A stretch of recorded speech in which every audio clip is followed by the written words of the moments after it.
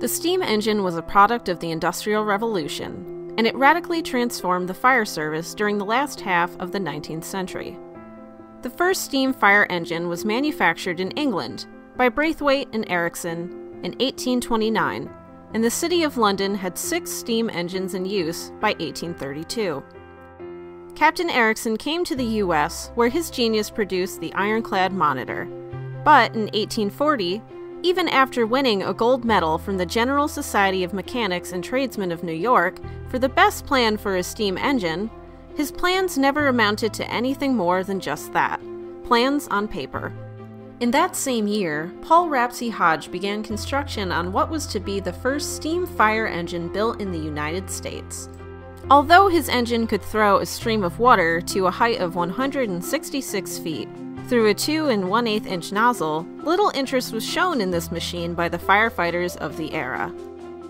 Fast forward to 1852, when Alexander Latta of Cincinnati designed the first truly successful steamer. It ran under its own power and produced as many as 6 streams of water.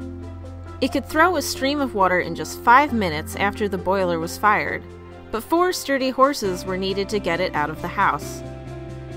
Now that a practical steam fire engine was available, replacement of the old wooden hand-pumping engines seemed inevitable.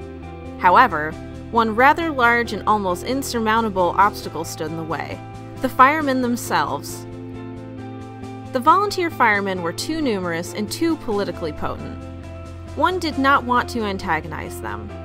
This was the romantic age of firefighting, after all, when the strength and courage of our firefighters made them akin to our rock stars or movie stars of today.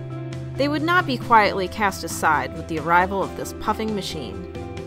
In the months following Alexander Latta's invention, the city of Cincinnati realized what a lack of supervision and compensation does to an enormous group of firemen without discipline. With each alarm bell, most respectable citizens worried about the rowdyism that ran through the streets and appeared at the fire scenes.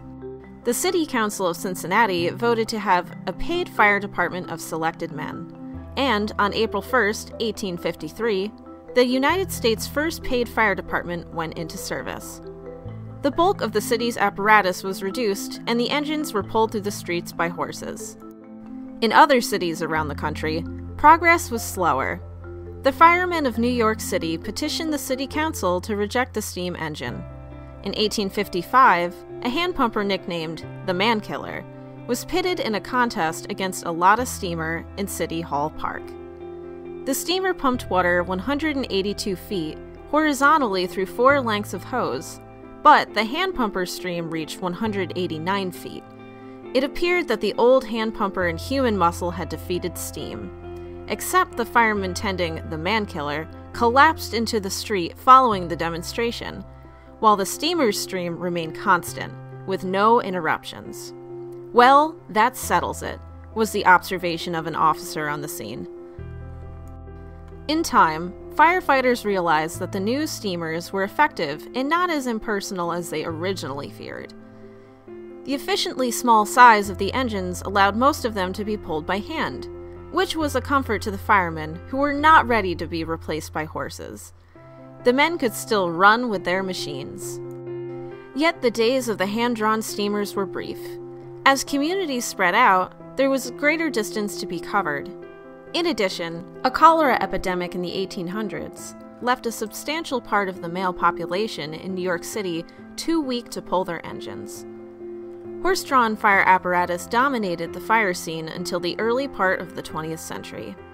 The horses of many departments became celebrities in their own right, and they knew precisely what was expected of them when the alarm sounded.